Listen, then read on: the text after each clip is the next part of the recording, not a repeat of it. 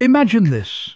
With just 1 meter of sea level rise, around 80 major airports worldwide could be underwater, or at least too flooded to function. Airports are built flat and low, perfect for takeoffs, but a disaster when the oceans start pushing back. The reason is simple. Runways need long, flat stretches of land, which usually means reclaimed coastal areas. But those areas are also the first to flood. And it's not just the runways at risk.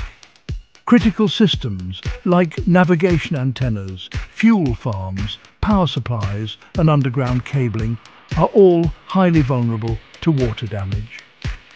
Add storm surges on top of higher sea levels, and even modest flooding becomes catastrophic.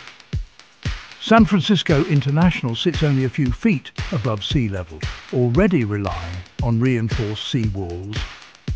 New York's JFK and LaGuardia both were hammered during Hurricane Sandy. Amsterdam Schiphol technically lies below sea level, protected only by dikes and pumps. Bangkok Suvarnabhumi rests on reclaimed swamp. And Malé in the Maldives? Surrounded by ocean, it has no margin at all. Around 80 major airports are flagged as vulnerable with a 1 meter rise. Stretch that projection toward the end of the century, and it could mean hundreds of hubs facing disruption, from passenger travel to cargo supply chains and even emergency airlifts.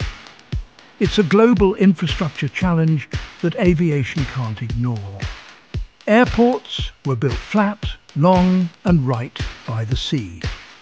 That's perfect for takeoffs, but disastrous for climate resilience.